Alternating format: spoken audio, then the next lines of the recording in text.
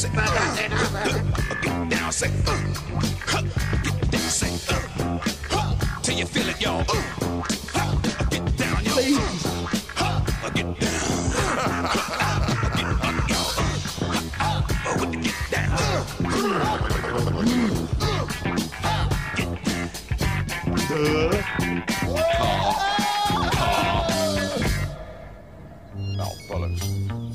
They told us we'd feel better if only we'd talk about it. Well, we did talk about it. We don't feel any better. If anything, we feel worse. Before, we thought it was just us, 35 to 54-year-old men, the grumpiest generation in history. But since nobody's been taking any notice of anything we say for years, we didn't expect anyone to do anything about it. And they didn't. Now we know it's not just us. Now we know that most of the population is every bit as grumpy as we are. We want to know why nobody has done anything about all the things that hack us off. And heaven knows there's enough of them. It's every single thing, every single aspect of your life. You can't eat that egg, you can't eat that steak, you can't drive there, you can't do this, you can't do that. It drives me up the wall. Do you know we can't give anybody aspirins in this blinking restaurant? We can't give people headache pills. I get up in the morning now and wait for the phone to ring from some government office telling me when I can have my first shit. The worst thing about mass travel is that the masses travel. The holidays are complete torture. You think everybody's roasting and dogging except for me. Do you examine your balls? No, never. Exactly. There are better things to do with your balls. I don't put my finger up my bottom, thank you. I've been 6 days without a cigarette and frankly I could tear your fucking head off.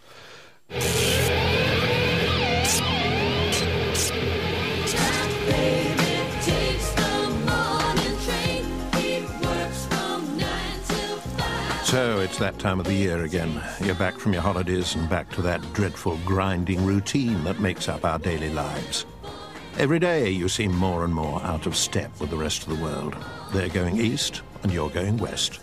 And while most of your life it was clearly everyone else on the planet who was facing the wrong way, these days you're not quite so sure. It's the same old set of jackasses in the office. You'd like to tell them to stick the job where the sun doesn't shine, but your endowment mortgage has crashed and the pension has evaporated. The holidays were an irritation from start to finish. What with the kids, the hotel, the food, and other people. Came down in buckets where you were, and you arrived home to find postcards from all the people you hate, telling of sunny days and fun-filled nights. Everything that anybody does seems designed to make you even grumpier. Or is it just me?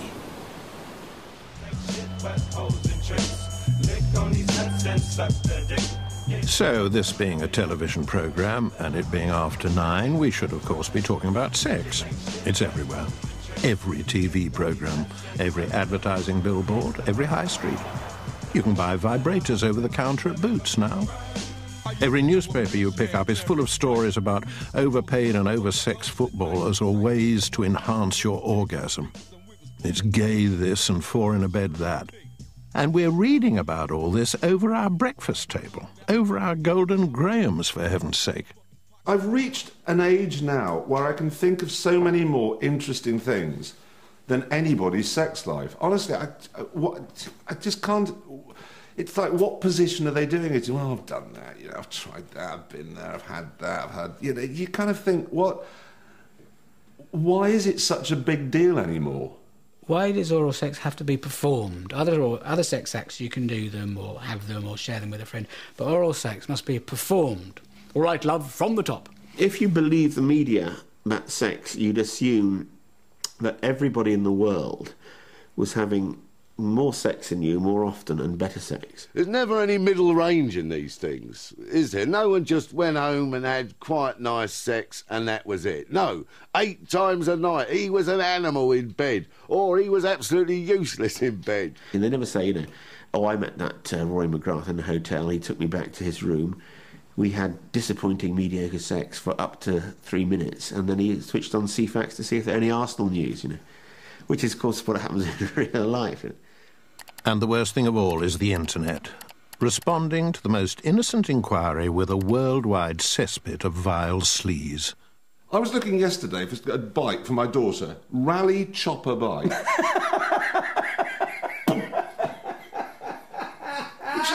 my shoulder. Straight in there. He's I don't want one of those. He's got his willy in her mouth. What I think has happened has been a kind of sexual inflation.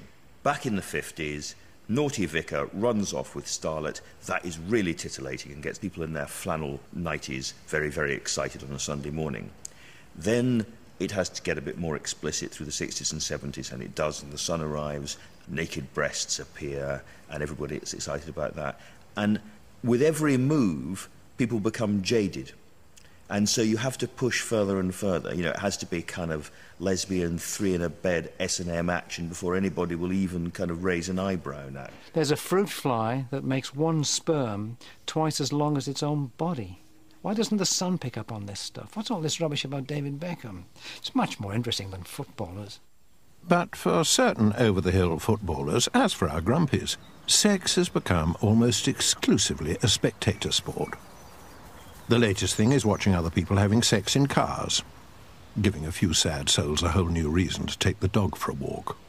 There's been places near where I've lived where all this dogging goes on, where people drive up to car parks and watch one another having sex in cars or joining in. Now, I never knew about it when I lived there. I've only read about it when people have been caught doing it by the police, and I've read it in the paper. I thought, well, that car park was where I used to live. Dogging and roasting, these are horrible words, and they're revolting activities, aren't they? I mean, I don't know how they think this stuff up, really.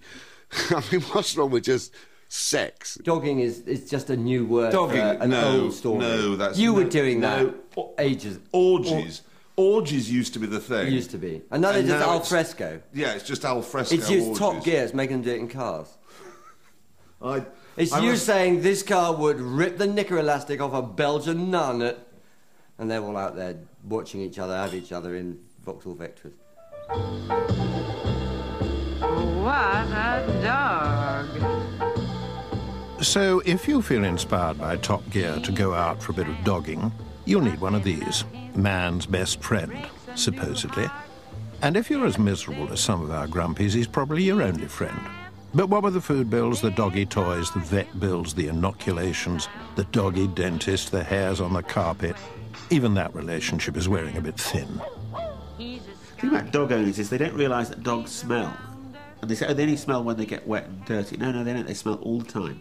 You walk into a house where there's a dog and you can smell it. Pets are lovely, especially when they're young and fluffy. When they get old and smelly, and it ain't too clever. A bit like humans, really. Dogs will sniff your arse and cats will show you theirs. And to be honest, in neither case can you get a decent conversation. You can never tell when he'll show up. He gives you plenty of trouble. Now, if a man laid a pile of steaming turd on the grass or pavement in front of you, cleaned his own bottom, then came bounding up to you, attempting to lick your face, you'd waste the bastard. And any jury in the land would call it justifiable homicide. So why on earth do we accept it from dogs? I'm sick to death of those selfish people who allow their dogs to crap all over a nice park and walk away from it. You know, somebody's got to clear it up. I never cleared the crap up. I never cleared the crap up. I used to blame it on other dogs. I wouldn't go around crapping in the park. Well, not during daylight hours. And if I did, I'd be ashamed and clear it up. And these dogs are just going everywhere, aren't they? When you see some sort of perfectly nice, reasonable-looking man or woman smiling with adoration as their pet actually defecates right outside your front door. And quite often looking up as if you're going to applaud this. I mean, we wouldn't do it with our children. If I see a dog crapping outside my house, I'll go out and I'll kick it up the arse. Or I'll get a bucket of water and I'll throw it over it. You do see a lot of people picking it up now. I don't know whether there are people just going around, picking up dog shit and taking it home and going, look at that, got a new one today. Look at that, it's dried out nicely. Do you take your pet to the park? Yeah. What park? Kensington Gardens. With a pooper scooper? Of course not. You just leave the crap on the ground? It doesn't crap. I specifically asked for one that doesn't crap. I spent the last 9 years living in the dog shit capital of the world, Brussels. And when it rains in Brussels, it's kind of B-movie rain. It comes straight down.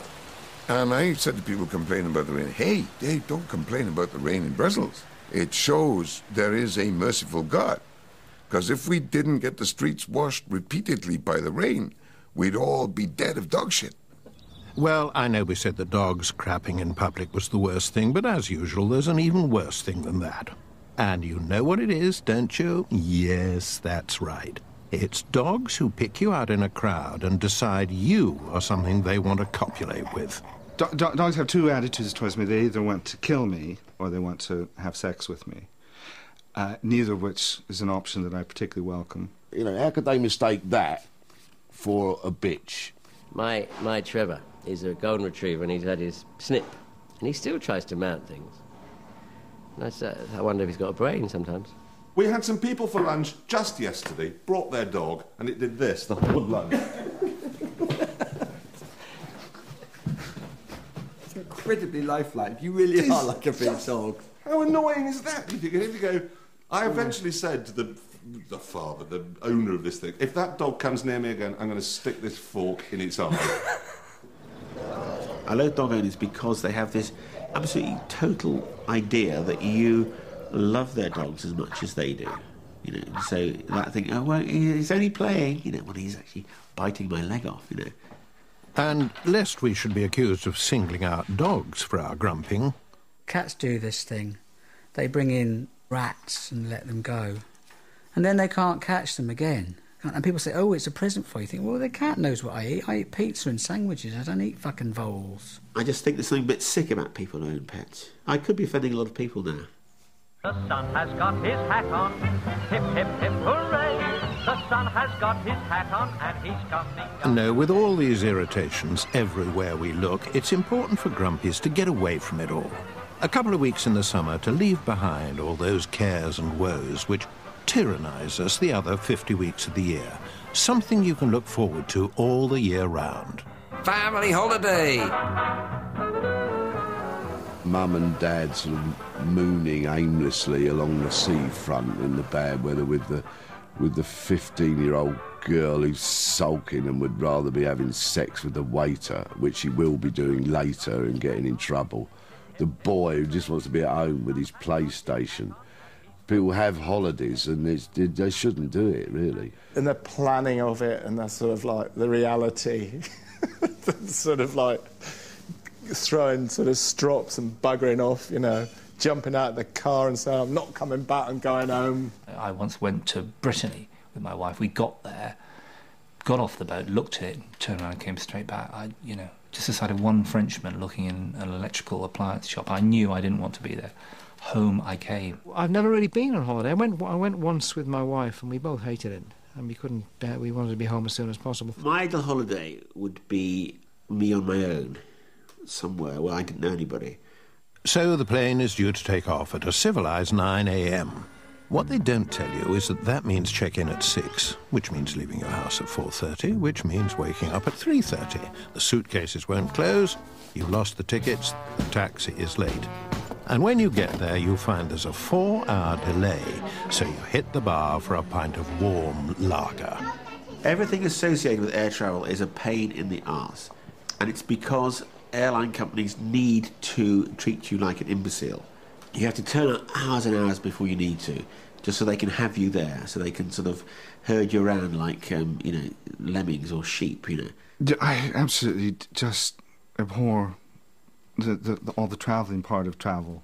I mean, I really still do enjoy the getting there and seeing new things, but it just gets worse and worse. They've cut the price so much they can do those things like charm, efficiency, punctuality, getting your luggage there, all those things the £5 that you paid for that's what it just covers getting you there, horrible. I was lucky because we got upgraded to sitting down. When you go to an airport and the woman arrives with a huge bloody great pram and the host is all smiling, lovely, we'll do it up for you, we'll look after it, that's fine, and it all goes on the plane. I go out my golf clubs on an advertised golfing holiday with this airline and they charged me 40 quid to put me clubs on the fucking plane.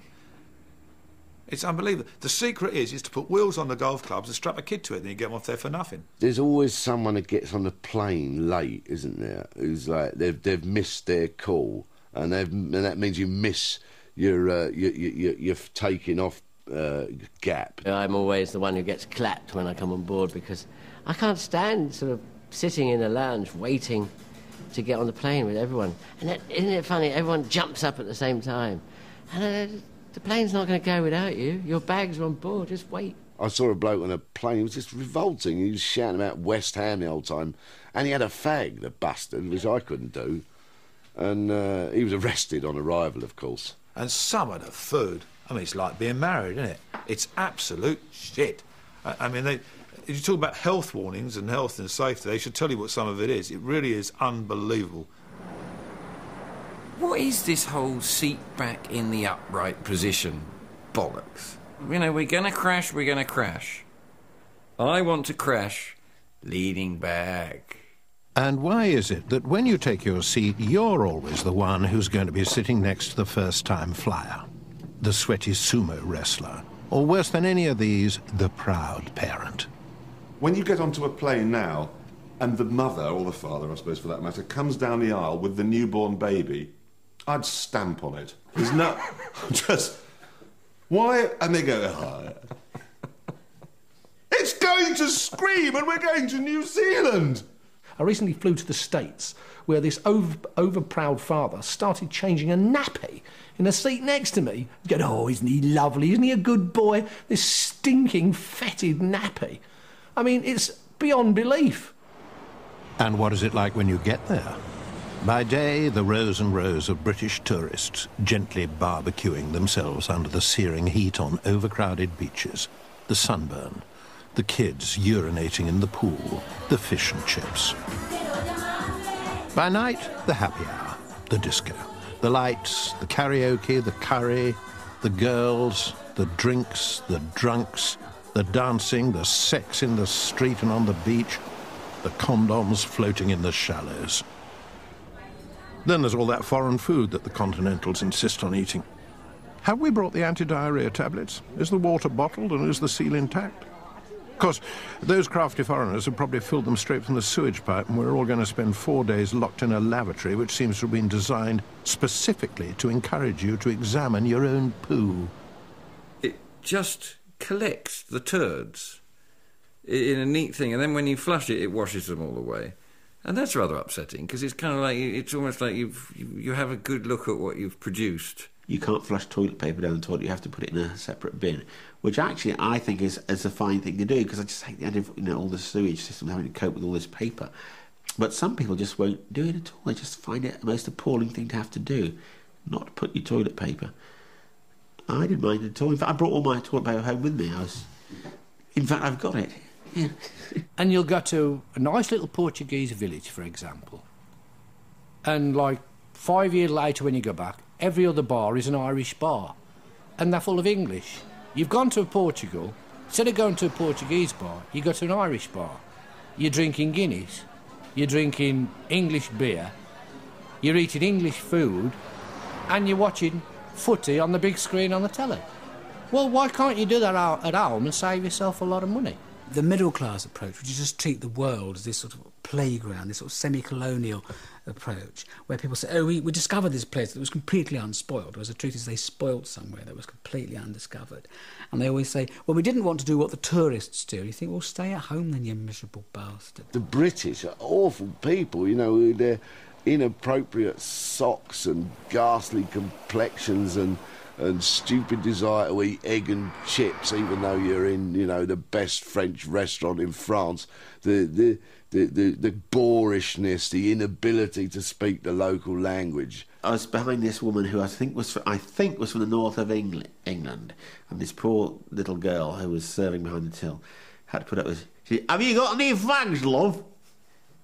"I don't know." "Fags." She don't even understand fags.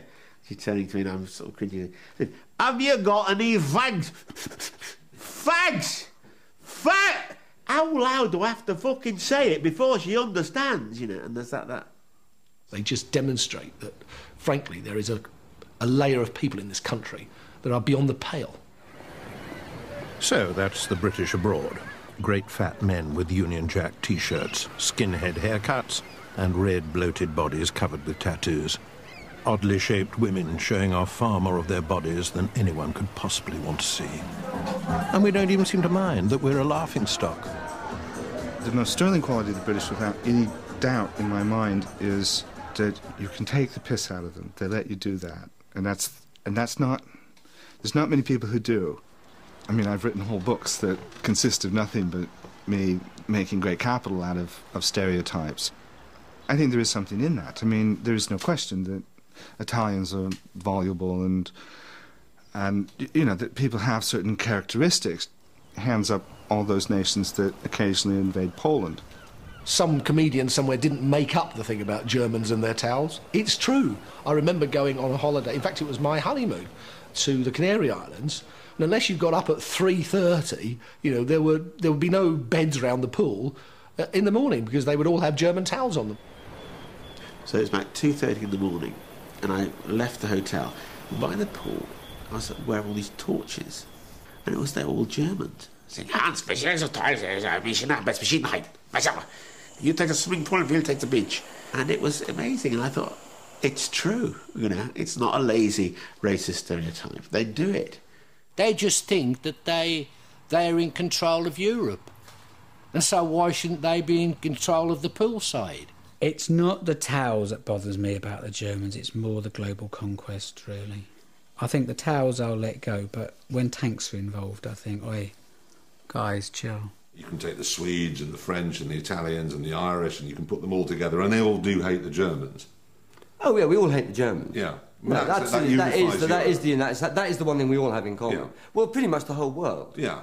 I believe that people who've never even heard of the Germans would hate them innately. There are Papua New Guineans who have no idea, and that if you showed them a German, that they would just hate. They would either eat. The Americans like the Germans because I've maintained the Americans and the Germans are the same. Loud trousers, big voices, mullet haircuts. They love them. But lest anyone should think only Britain is full of grumpy old bastards who hate everyone else, it's encouraging to know that our former transported convicts feel the same. You want to go to the Cathedral Hotel, please? Do you mind saying that again? And I thought, oh, did I say it wrong, or was he taking the piss? I said, we'd like to go to the Cathedral Hotel, please. Sorry to laugh. Are you Kiwis or Poms? And we said, and we're Poms. And, oh, thank fuck for that. Sorry, mates. For a moment, I thought you were a Kiwi. I fucking hate Kiwis.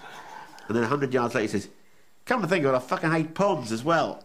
And that was it. I thought, that is an introduction to Australia, which would never ever happen in America. If we say, and he does constantly, I really hate Americans. Do you really hate Americans? I know you do. That's why I said that. Americans don't care. I mean, why would they? But if you say, I once knew an ugly Welsh girl, everybody in Wales stays up all night writing a letter to somebody. We daren't say we don't like a category of people because we're accused of being racist. We can't dislike habits because we're accused of being fascists. I mean, it seems to me we can't even laugh at ourselves anymore. Now, being able to laugh at ourselves in Britain is genuinely necessary because it's the start of the football season. And if you didn't laugh, you'd weep. We love it and we hate it. It's our purest form of masochism. We look forward to it for the entire 2-week gap between the end of the last season and the beginning of the new season. And when it comes, like it or not, we're back on the roller coaster. No matter how crap we were last season, we think we'll do better this season. There's no reason to think it, we just do. We watch the transfers on a daily basis. We want to sack the manager and then have to work out a way to buy the new season ticket and the new strip for you and the kids, which is the 7th new strip in 5 years at £100 a time. I could have bought the fucking team with what I spent on the kit. I mean, it costs more than going to the opera. It costs more than going on holiday for 2 weeks to Tenerife, a ticket for Chelsea. Some people take their children when they're sort of babies, you know, and throw them on the pitch. I mean, not throw them on the pitch, but sort of lift them up when they score. Say, how about that then, how about that then? You know, 2-0 we. And of course, it's all seating now, which is sort of fair enough if everyone sat down. You sit down, and then as soon as anything happens, everyone stands up, you have to stand up. And then you sit down again as the ball goes, and then you stand up. And then you sit down and, it's absolutely exhausting. You're more knackered than the players by the end, and you've not seen anything. I mean, I know football's important to a lot of people in bobble hats, but honestly, it just seems to have gone berserk. What is more pathetic? You see, say, Newcastle have lost a game, and then at the end, you see, there's always a shot of one solitary Newcastle supporter sitting there crying, and you think, you big twat, blubbering away. It's just a football match, you bloody idiot. It's like showbiz now, and everything becomes like showbiz in the end if you throw money at it, You probably can't blame them, can you? If you give an 18-year-old with no brain £100,000 a week, what do you think he's going to do? He's got to have a Ferrari, nice, discreet red one. Oh, and the biggest 4x4 he can find, with a very clever number plate. He's got to wear designer clothes and do designer drugs. He's got to drink designer drinks and sport a designer haircut. He's got to live in an appallingly bad-taste Mac mansion and fill it with gaudy marble sculptures of erotic figures. He's got to have sex with at least 5 girls at a time, some of them even consenting. And since his lifestyle makes it unlikely he'll win any real trophies, he has to have a trophy airhead on his arm who wants her own career as an actress. They ought to be able to dock the wages to make it fair. Not that long ago, David Beckham missed a penalty. Dock 50 quid off. Many clubs have found the hard way that those players aren't worth £100,000 a week. I mean, look at what's happened to Leeds, look at what's happened to a whole range of top clubs. Yep, they've paid too much for some very mediocre talent. Now, these kind of iconic gods far away, and of course that is utterly bad for them, and it turns them into these monsters of roasting and sexual deviancy and raping, and you feel, well, how can I watch these young twats running around on a pitch? I'd rather be reading a book. I mean, I just hate it. It's so much a part of being a bloke that you're not a real bloke unless you stand on a freezing terrace shouting the C word as though the right to use it is about to be taken away from you, arrogating a knowledge of a game while failing to understand the one key fact that foreigners are better at it. I've always taken the view that real men hang around libraries, particularly poetry libraries and string quartet concerts, and I've never felt in any way threatened by my lack of interest in football, or cricket as it's sometimes called. I hate the new patriotism where we're all trying to reclaim our Englishness, and every few months the whole country is decked out like a loyalist estate, and it will be the rugby. No one liked rugby. Rugby was a posh boys' game in England. Only the Welsh and public school boys liked rugby, and public school boys' girlfriends with their fat asses and their boyfriend's rugby shirt and the collar turned up. No one liked rugby until we won something. Yes, a British victory at sport is as rare as a smile on the face of a grumpy. Bemused, abused, confused, and entirely hacked off. Next week, being persecuted by the nanny state. We told you not to get us started. You're looked at, you're numbered, you're tagged, they've got your DNA, they've got your blood, they've got your bank account, they've got your national insurance number, they've got your records, your dental records, your health records. You just are a completely open book. There's nothing left of your individuality.